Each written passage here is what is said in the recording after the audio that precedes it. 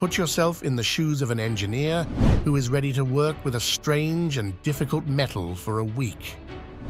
Titanium seems like the perfect material for building because it is strong for its weight, doesn't rust, and doesn't harm living things.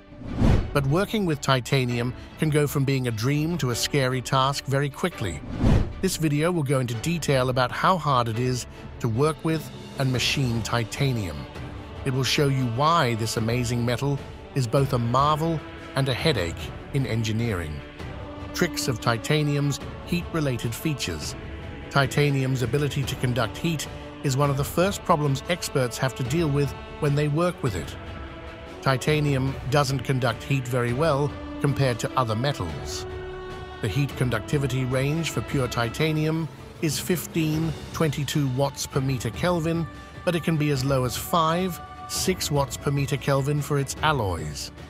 On the other hand, carbon steel conducts heat between 30 and 54 watts per meter Kelvin.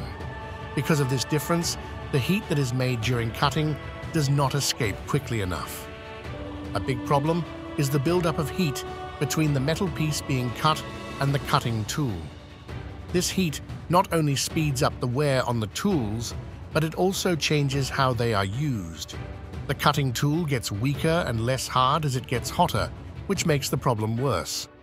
Titanium is very thermally stable, which makes things even more difficult because it doesn't soften much at high temperatures. So, the cutting tool runs into a tough material that won't bend. This causes the tool to wear out faster and need to be replaced more often, which raises the cost of doing business. How tough and bendy titanium is mechanically. Titanium's mechanical qualities make things even harder. Because it is tough and flexible, it takes a lot of force to break.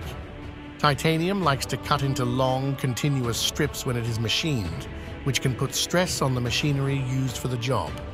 This strain can damage the surface because it hardens under stress, which lowers the accuracy and quality of the final product. Problems with getting accurate results. Titanium has a relatively low Young's modulus, which makes it even harder to machine. When the pressure from the machining is taken away, the low modulus number causes an elastic snapback effect. This happens in aluminum in a way that is comparable, but not as strong. It can be hard to get accurate machining standards because of this elasticity, so engineers have to use high-tech tools and methods to fix the problem. Reactivity of chemicals. Titanium is difficult to work with and machine because it reacts with chemicals. Titanium tends to take in foreign atoms from its surroundings, especially when new surfaces are revealed during machining. This can cause tool wear and decline, which lowers the machine's efficiency and shortens its life.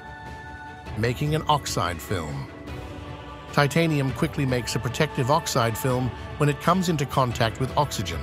This layer protects against corrosion, but it makes processes harder to do, like forging. Often, work has to be done in an inert gas setting, like an argon chamber, to avoid problems that can happen when an oxide film forms. This requirement calls for a lot of preparation work, which can make running costs go up by a lot. Galling and pollution. When titanium and other metals, especially steel, come together, they create pollution, which is another problem. Titanium can cause galling when it comes into touch with steel. Galling is a type of wear where two sliding surfaces stick together because of friction. This could cause material to move from the steel tool to the titanium part, which would lower the quality of the surface and weaken the finished product. Concerns about safety and fire risks. Titanium poses major safety risks because it is very flammable when it is made. Class D fires can start on their own and be caused by titanium swarf, which is made up of small chips and bits that are left over after machining. The temperatures of these fires are very high, and they don't go out with everyday means. Normal fire extinguishers like water, carbon dioxide, or nitrogen don't work and might even make the fire worse. Specialized safety measures for fires. For titanium fires, special Class D fire extinguishers are needed because they pose a risk. These fire extinguishers work well on metal fires because they use dry powder agents. To handle the risks that come with machining titanium, strict safety rules must also be put in place. These rules include using protective gear and properly containing and getting rid of titanium swarf. The need for such specialized safety steps makes the costs of doing business higher. What titanium is really used for in high-performance situations? Even though dealing with titanium can be difficult in many ways, its special properties make it essential for high-performance uses. The aerospace business is a good example. Titanium is an important material for building airplanes because it has a high strength-to-weight ratio, doesn't rust, and doesn't break down at high temperatures. Case study of the Airbus A380. The Airbus A380 is a marvel of modern engineering. Its frame and parts are made of about 70 tons of titanium. The metal's ability to be both light and strong is a big part of how well and efficiently the plane works. Titanium is used in the A380, which shows how valuable the metal is, even though it is hard to work with. Applications in medicine and industry.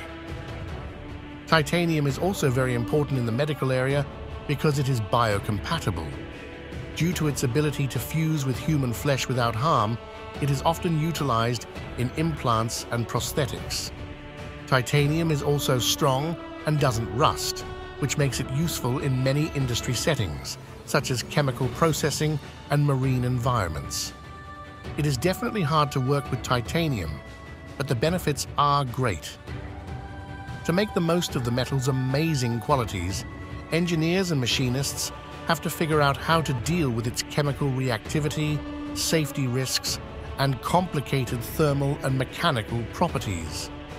Titanium is a very useful material in many high-performance industries, even though it is hard to work with and has high costs to run. It is strong, light, resistant to rust, and biocompatible. Titanium's story is one of persistence and new ideas.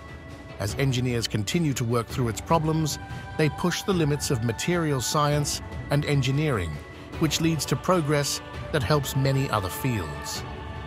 When you see a fast plane like the Airbus A380 or get a medical treatment, think about the long and difficult process titanium went through to become an important part of modern technology.